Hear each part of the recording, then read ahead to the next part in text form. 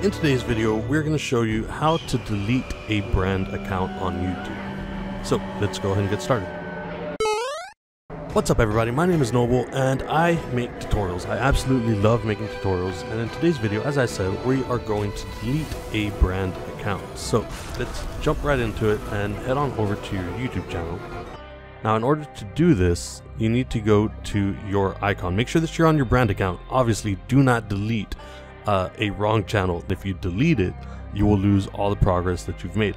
But some people may have brand accounts for testing or may have accidentally made some and you just want to get rid of them. So that's what we're going to show you how to do right now. So on your YouTube channel, make sure that you have your correct icon. Make sure you're signed into the right brand account that you want to delete first and foremost. This is very important. I cannot stress this enough. And then click on that icon.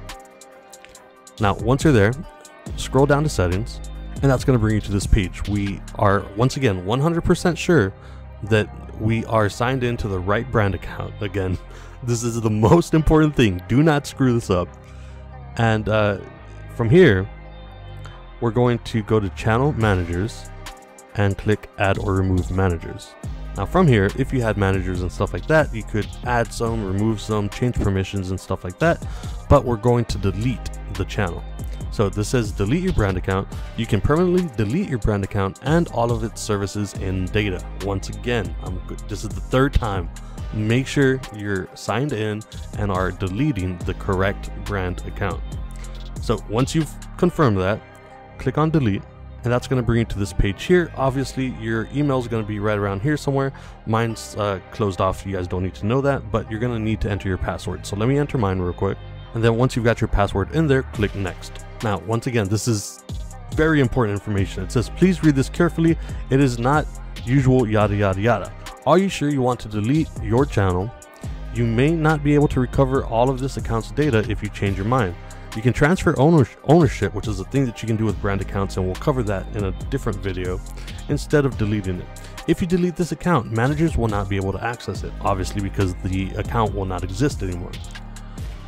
All this content will be deleted, and then it tells you what you're deleting. So right now, the only thing that I've got tied to this brand account is a YouTube channel.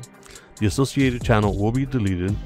If you have any pending financial transactions, you will be responsible for those charges, which is anything that you might be subscribed to with that channel or any premium services that you might have with that channel. So it says, yes, I acknowledge that I am still responsible for any charges. You guys get the idea. And then, yes, I want to permanently delete this account and all of its data. So once you've clicked those, once again, last time, I promise, once you are sure that this is the account that you want to delete, go ahead and click delete account. Now, if you go to deleted accounts, it does seem like you may be able to revert it, but I don't want to, and I'm not going to check that out because I don't really care about it. Like I said, the main point of this video is to delete a brand account. So we are actually good. So now, whenever we go back to YouTube, let me go ahead and head there. We need to sign back in because we were signed out of the brand account that we were signed into. And you guys will see that we only have my main account, which is my email address that is tied to my YouTube channels, and then my main YouTube channel. The other brand account that we did have is now gone. So we're going to sign into my main account because that is what I use for my channel. And we can still go and check that stuff out. So that's the way you delete a brand account. Once again, if you are doing it, make sure that you're deleting the right one.